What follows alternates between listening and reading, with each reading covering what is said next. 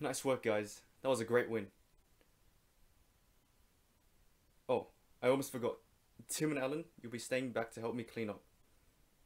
Stop whining, guys. It was packed tonight and the crowd was going crazy. Just give the janitors a bit of help, would you? Alright, so the coach and I will talk it over and get back to you guys the next time we meet. The rest of you are free to go.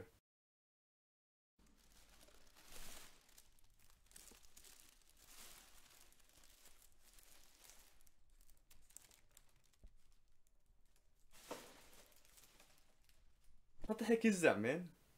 Is that a sock? Bro, that's disgusting. Throw it away. Hey, stop it. Don't do it. Just put it in the trash bag. If you throw it at me, Alan, you're getting benched for the next game. Yep, that's what I thought. What is it, Tim? You're right. It's that girl that always goes to our games. Wonder what she's doing staying back. What? Why me? You go talk to her. She just probably wants Kevin's autograph anyways. $10 if I talk to her? Alright then. Get out your wallet. Hey, if you're looking for Kevin, here he left. He was kind of getting tired of giving out autographs. Oh, you're not here to see him? I'm sorry, I just assumed you're one of his fangirls, you know? Him being a model as well as a basketball player kind of gives him a lot of attention. So why are you here exactly? You're helping clean up? And that's a first. Never really heard of a fan staying back to clean up after a game. So, are you that girl that always sits in the third row behind the basket? I knew it was you. You've been showing up to our games ever since our first one. Wearing our jerseys and screaming your head off every time we score. No, I'm not laughing at you. It's, I think it's pretty cute that you like us so much. I'm pretty sure the whole team knows about you at this point. Quick question. Who was your favorite player? Me? Well, I'm flattered. Didn't really expect anyone to have me as their favorite. Guess you didn't expect us to get this far, did you? Yeah, we were the underdogs in this tournament. Nobody really believed in us from the beginning. Yeah, we were really lucky to have made it this far. Maybe your cheers were what helped us so much. I'm not kidding. I genuinely believe that every time you started cheering, it gave the whole team a morale boost. Remember that time when we were down 2 points and Steph hit that half-court shot for with a second on the clock? Yeah, he said it was because of your cheering. Yeah, you can believe what you want, but I already told you, I'm not kidding.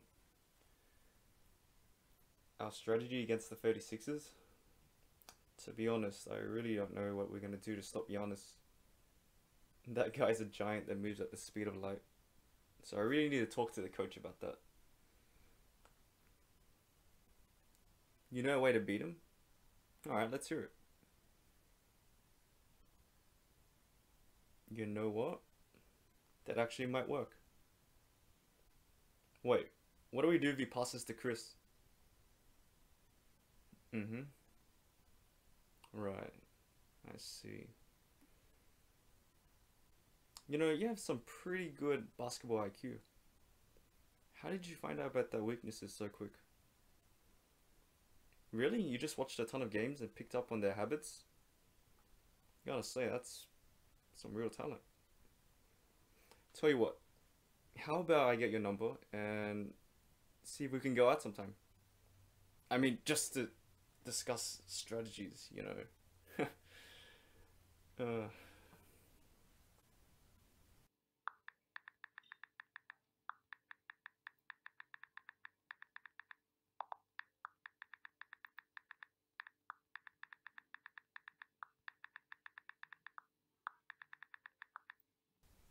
Thanks, so I'll just call you next training session, alright?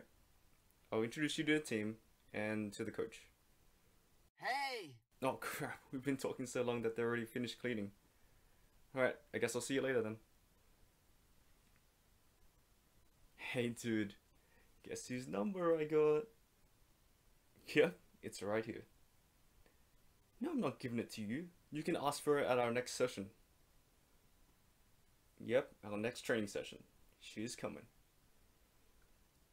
Man, get your jaw off the floor and let's get out of here.